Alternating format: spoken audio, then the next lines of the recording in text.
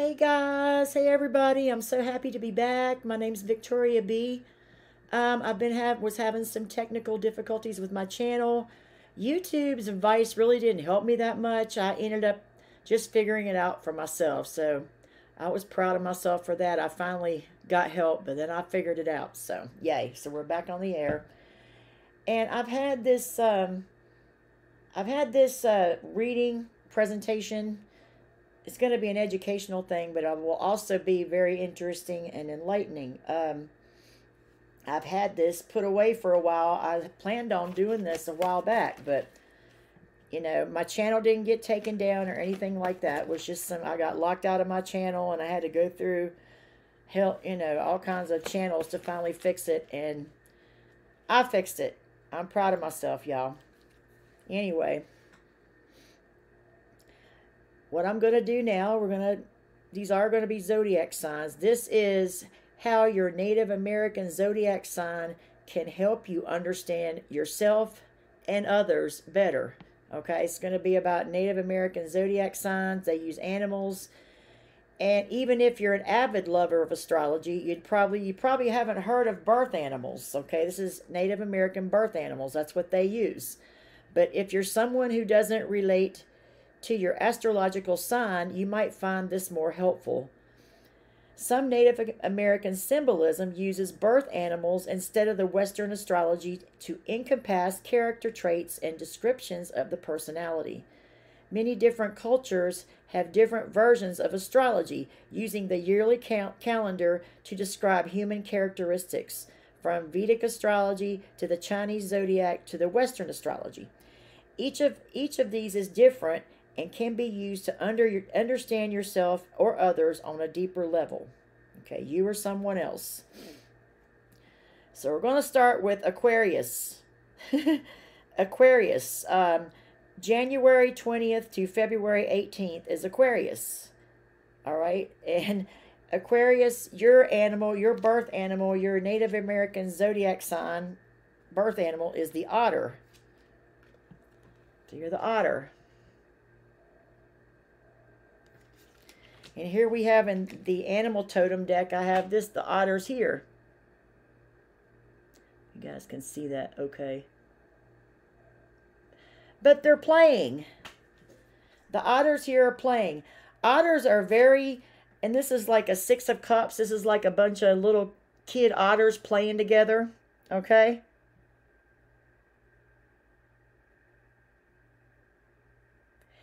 And this is like a family of them playing, cutting up, acting silly. You might like to poke fun at people, or you might have a humorous side to you, Aquarius. Maybe you hide that and you only show that to certain people. That's what I'm getting. 6 of Cups is on this card. And then we have 6 of Cups on this otter card, oddly enough. This one says, reunion, reminiscing, or inner child. 6 of Cups, and oddly enough, 6 of Cups on this. So I'm getting a little message out of this, Aquarius. You may be having a reunion with somebody from the past, or reminiscing, or you need to work on your inner child, something like that. Okay, you're very playful. Okay, this is the description for the otters, for Aquarius.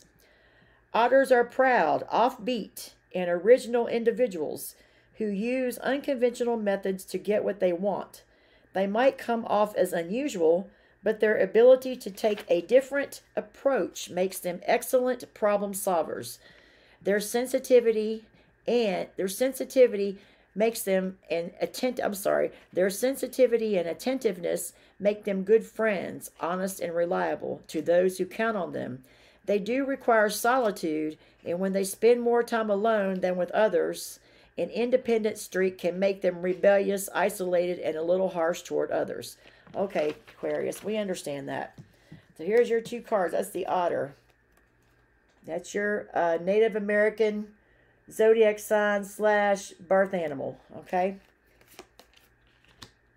Next one is the wolf, which is Pisces. I have a wolf shirt on, but I'm not a Pisces. But I have a lot of Pisces in my chart, though, but I'm not a Pisces. Pisces is the wolf. Pisces is February 19th to March 20th, the wolf. So I have 2 cards here for the wolf. Let's do these first. Whoops.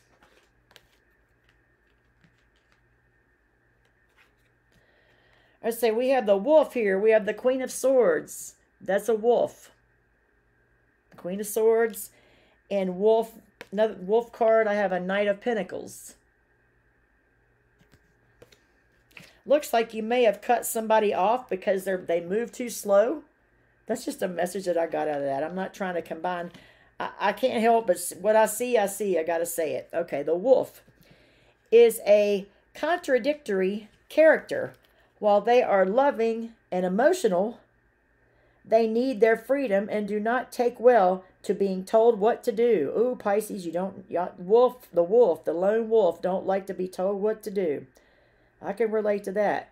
They have a deep need to give to others, and because of their generous nature, they desire more than anyone the exchange of giving and receiving love, okay, in abundance. Driven by their emotions and their need for love, they also fiercely guard their independence and don't like to feel tied down, which can provide some conflict in their personality and in their relationships, okay? So we got a Queen of Swords, Knight of Pentacles for Pisces. So that's Pisces. The wolf. You're the wolf. Aquarius, you're the otter. Pisces, you're the wolf. All right, we have Aries next. Aries is the falcon. I think. Yeah, Aries. I only have 1 card for the falcon. That's the only one I could find. Aries is March 21st to April 19th. Okay. This card says, Falcon, act on the opportunity that's before you and commit to it without equivocation. That could be a message for an Aries. Falcon. Falcon's like the bird on the 9 of Pentacles. Independence. Okay. Entrepreneurship, you know. You're a pioneer. Aries. The falcon. This symbol is a born leader. Yeah. That's y'all. This symbol is a born leader, always ready to take the initiative, but they are not compulsive. Blessed with good natural judgment, the falcon is great to have around in a crisis because they will inevitably get stuff done. Their natural ability to lead can make them appear arrogant, which is annoying because their opinion is usually correct. That's funny. They are deeply passionate and supportive and good at maintaining relationships over a long period of time. Good for you, Aries. Good for you, Aries. That's a good one. Falcon. That's the only card I could find for the falcon. I'm sorry. Okay, the next is Taurus. April 20th to May 20th. You guys are the beaver. Okay, we have the 5 of Cups. In this card, in this deck here, 5 of Cups, this is called a capybara. C-A-P-A-B-A-R-A. Capybara. It's a Canadian species of beaver. Okay? On this card, it looks like somebody left someone behind and that person was injured. I don't know, Taurus, did someone leave you when you were sick or just left you kind of hanging there, hurt you, spilled your cups, or left you when you were sick? This person's bleeding. Did they leave you some? I mean, I don't know. Somebody could have just left you. It looks like that other one's leaving. Your mate could have had a breakup with somebody. We have the beaver, 7 of Cups. Dreams, deception, determination. Yeah, this person was deceptive that you were involved with. Had you confused, had you in illusions. This person is confused themselves, okay? They do this to people all the time. They leave people in the 5 of Cups energy. Whoever this was you was involved with. Now to the Zodiac part. The beaver. I keep thinking about leave it to beaver. The beaver has a cunning and sharp mind. They are quick thinkers with good problem solvers with an attitude that favors maximum efficiency. They are able to adapt and overcome any situation to get the job done. And this makes them a powerful force to be reckoned with. When it comes to business, they can be held back. They can be held back at times. They can be held back at times by their my way or the highway attitude. but are blessed with a compassionate, loyal character that balances out any controversies they may create. So Taurus, You might like to be the boss. You know, you're like Pisces a lot. You like to be the boss. It's my way or the highway, right? Tauruses are usually good in business too. Let's see, what else do they have? They have anything else for my Taurus? Okay. The next one is going to be Gemini, and this is a deer. I don't have any deer. I didn't have any animals. Okay. But, okay, let's do this. Let's just say this is you in the front. Let's pretend like that's a deer. In the background, there are two male deers. What do you call the male deer? I forget. Somebody tell me in the comments. Male deer. These two are going at it. And then there's somebody in the background just chilling. So on this card, Seven of Pentacles, in divine timing, whatever it is you're working on, you're having to fight people for it. You're having to compete or fight people, but you still building those pentacles. You're still having faith and being thankful for everything you got, Taurus. You're doing it. You're doing it. But people are back there fighting. You could have two men or two women fighting over you too. Seven of Pentacles. Everything's going to work out in divine timing. Okay, that's the only deer card I had. I'm sorry, Gemini. So Gemini is May 21st to June 20th. The deer is lively and energetic with a sparkling personality and quick wit, making them extremely funny. They are the kind of people you would want at a party, as they make any conversation more lively with their entertaining personality.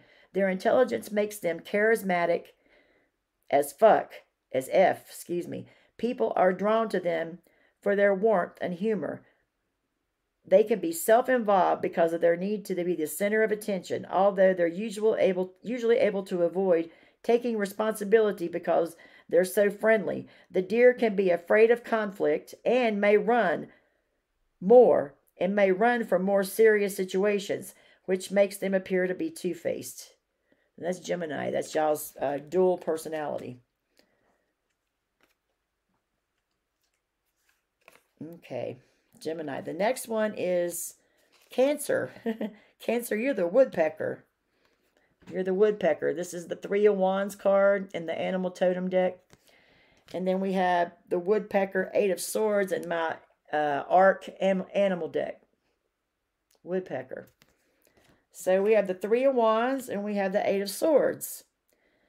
On this is Eight of Swords. Self-imposed prison, new perspectives. Well,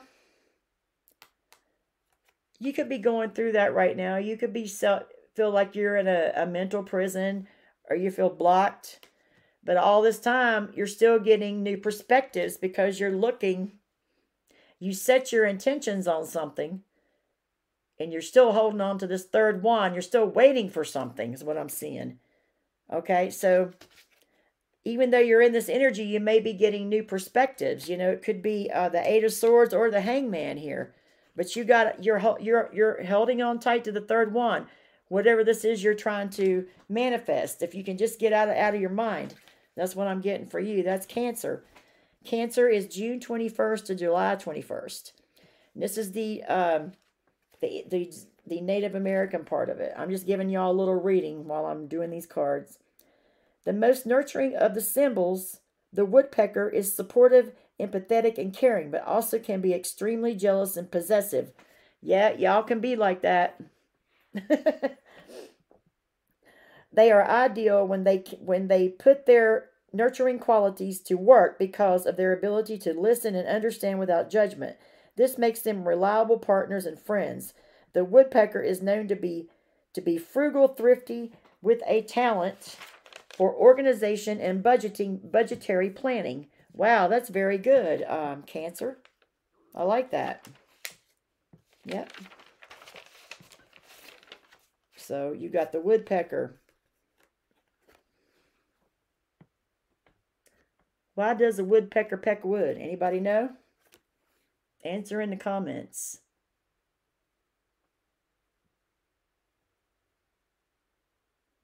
And also in this Cancer, the woodpecker, I see this woodpecker right here on the Eight of Swords, right here. Sorry, right here. And then I see this woodpecker going this way. Somebody may be behind you trying to block whatever this Three of Wands is, trying to keep you in a mental prison, whoever you're with, something like that.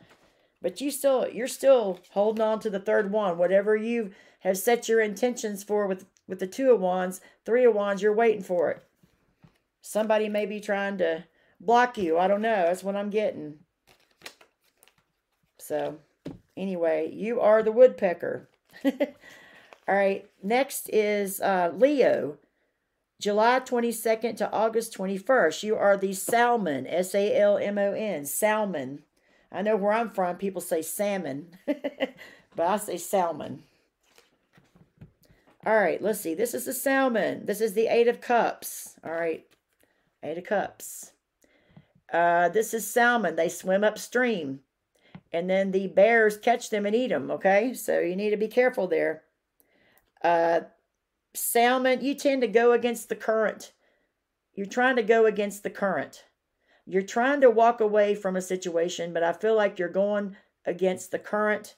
You're going the wrong way. You're going in the wrong direction. You need to go where the current flows, not where it's you need to go downstream, not upstream. So whatever decision is that you're trying to make, or if you're having a hard time, go the other direction. Try the other plan. Okay, Leo.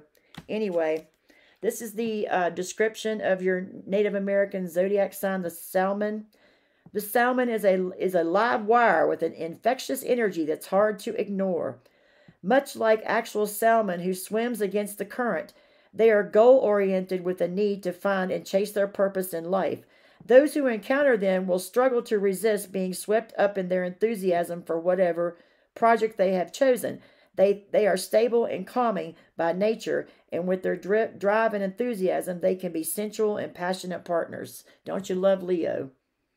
Don't you love Leo?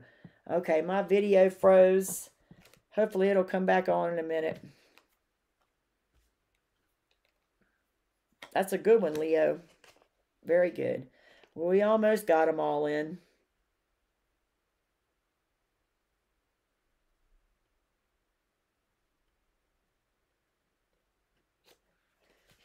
I